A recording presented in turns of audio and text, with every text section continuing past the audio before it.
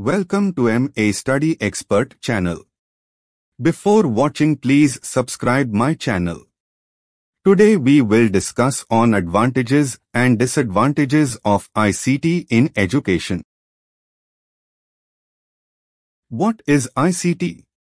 Information and Communication Technology, ICT, is sometimes also known as Information Technology, IT, but ICT is used in a broader manner.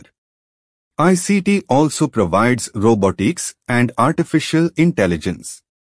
ICT can also be incorporated into the education system, as in schools. Tools of ICT can be used in a diverse manner where one can communicate, create, store and manage information. In some places, ICT has become an important part of teaching and learning methods. Our development of the Internet since 1989 has helped us to include more technological access to information in the modern classroom as well. If you grew up as an 80s kid, then you had the AV cart come into your class to watch educational videos and maybe have a snack. Now students get to play interactive learning games, compete against other students, and have their educational statistics tracked in real-time data to know where their point of focus should be. Introducing technology to students in a classroom setting can certainly help the educational environment, but it also requires equal access for all students to ensure that everyone receives the same opportunities to success. That is why each school district, teacher, and parent should periodically review the advantages and disadvantages of technology in education settings. The advantages of technology in education. 1. Technology helps children to stay motivated during the learning process. Most students don't like to go to school if they feel like they are wasting their time. When there is technology allowed in the classroom, then teachers have an opportunity to let kids work at a pace which suits them the best without disturbing others. They can look up additional information about a subject they are learning about that day, play educational games that reinforce the lesson, or work on advanced material using a program like Zern. Because many of today's technology options allow students to see how well they are doing compared to the average of all users, it gives them a chance to push harder for themselves and their education. Many of the programs that encourage learning also issue rewards or award certificates, which helps to make the lessons fun as well. 2. It encourages more communication between teachers and parents. When there is technology in the classroom, then there are more opportunities for parents and teachers to connect with each other. Using a blog for the classroom can help parents get to see what their children are learning each day. Apps and software options allow teachers to instantly report on a child's behavior to let parents know in real time what is happening throughout the day. There are options for chat boxes, instant messaging, and other forms of communication as well. 3. Technology options in the classroom are very affordable. Although the cost of having technology in the classroom can be significant if you are introducing new options to an entire district, the cost of student computers, tablets, and class essentials is minimal. The Internet is the first technology since the printing press which could lower the cost of a great education and, in doing so, make the cost-benefit analysis much easier for most students. 4. It creates new ways to learn for today's student. There are 3 critical forms of intelligence that we see in children today: emotional, creative, and instructional.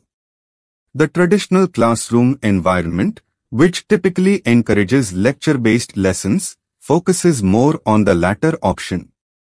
Standardized tests and similar ranking tools do the same.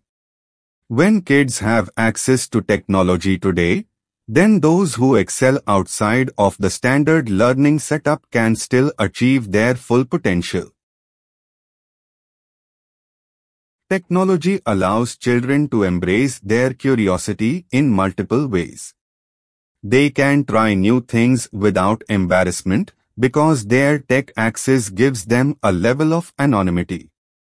This process allows kids to work through trial and error if they wish, to see if a different strategy helps them to learn more effectively. 5. Technology allows us to give students access to data from a single location. Do you remember when a research project meant a visit to the library so that you could pull 4 to 5 books to read, have access to an encyclopedia, and even microfilm to view so that you had enough resources to finish your assignment? Technology allows a student to access every item they need for a project from a central resource. Instead of spending all of that time searching for something specific or waiting for your library to order it, you can run a few queries on Google and find what you need. 6. It gives us better access to behavioral data on students.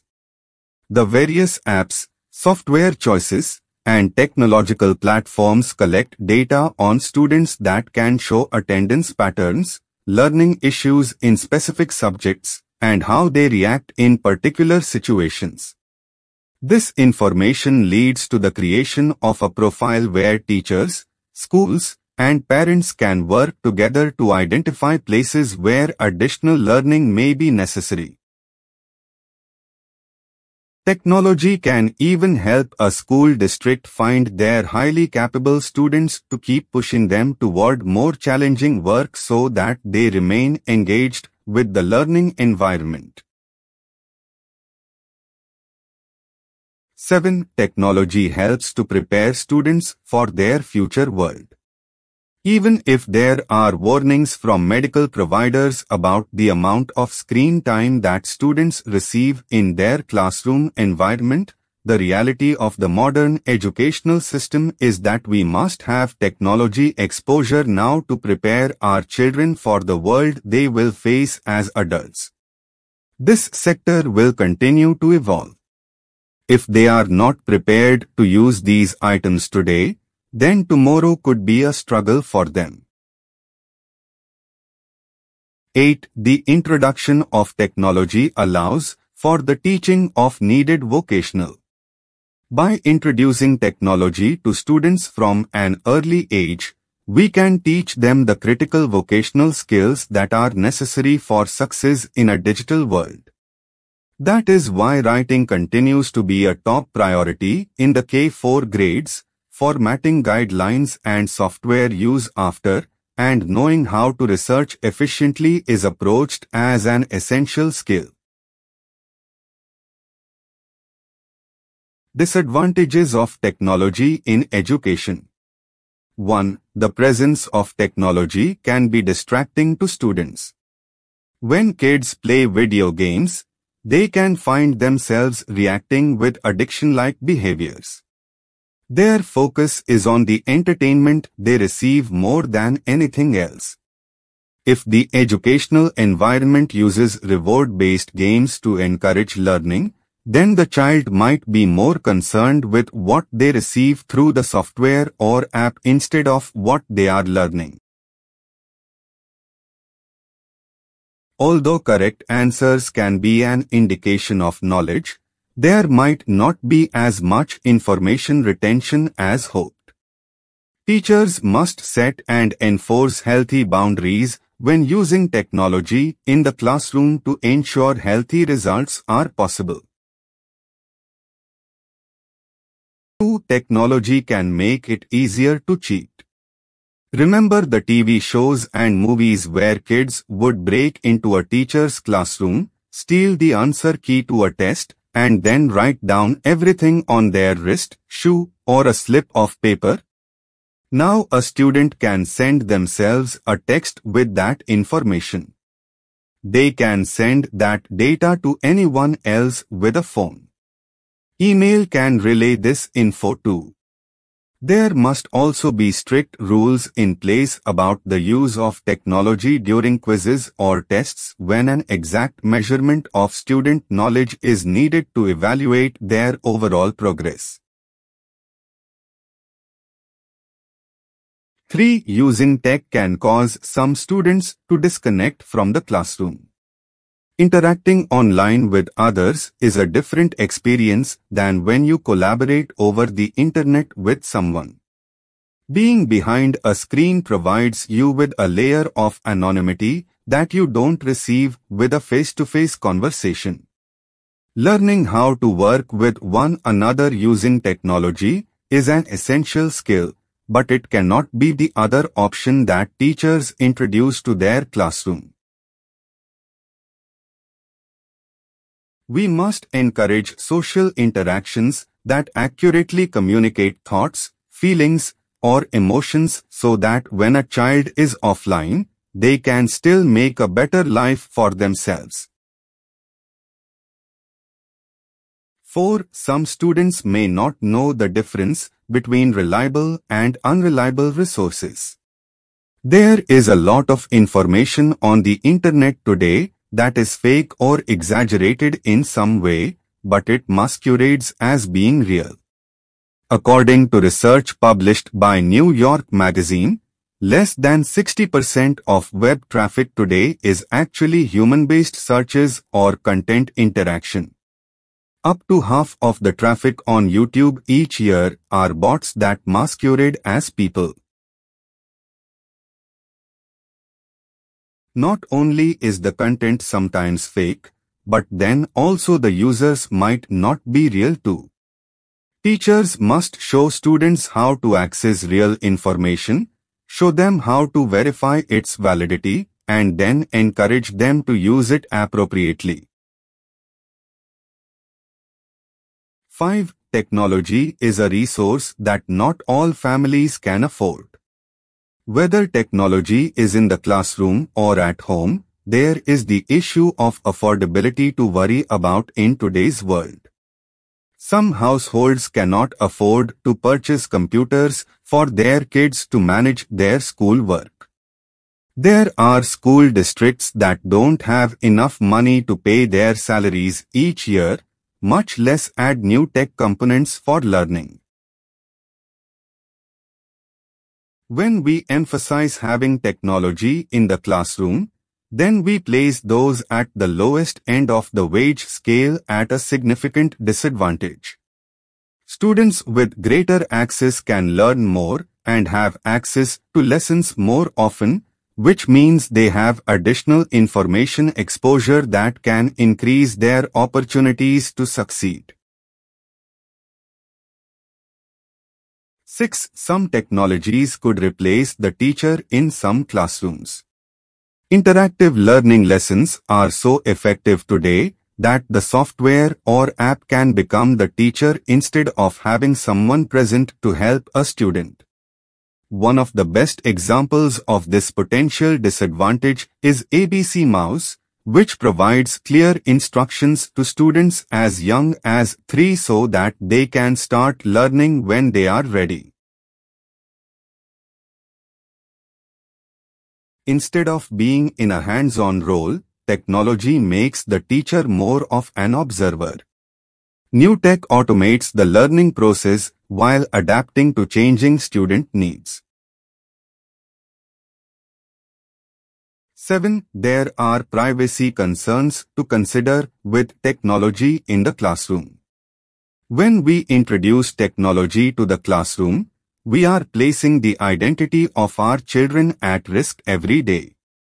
Even when apps, computers, mobile devices, and operating systems have advanced privacy filters that reduce the threat of identity loss, there is no way to guarantee that all risks are gone unless the equipment never goes online. If we take this step, then we end up losing many of the advantages of having technology in the classroom in the first place. 8. Technology in the classroom could create medical problems for some kids. Eye strain occurs when you look at a computer screen for too long. Symptoms of this issue include back pain, eye pain, neck pain, feelings of tiredness, blurred vision, and problems with focus. Continuous heavy computer usage may lead to issues with early myopia, with a prevalence rate of more than 60% for those older than the age of 12. For some people, the impact of this health issue is cumulative, which means the time they spend in front of a phone, tablet, and television can contribute to eye health issues as well. 9. Kids often lose track of time when using technology in the classroom. Although kids can adapt to changing environments without much of a second thought, their idea of normal is often defined by what they experience in the classroom. Teachers and schools have as much, if not more, time with children than their parents throughout the day, which means the classroom becomes an influential part of life for each student. Encouraging the use of tech might help to create more learning opportunities, but it can also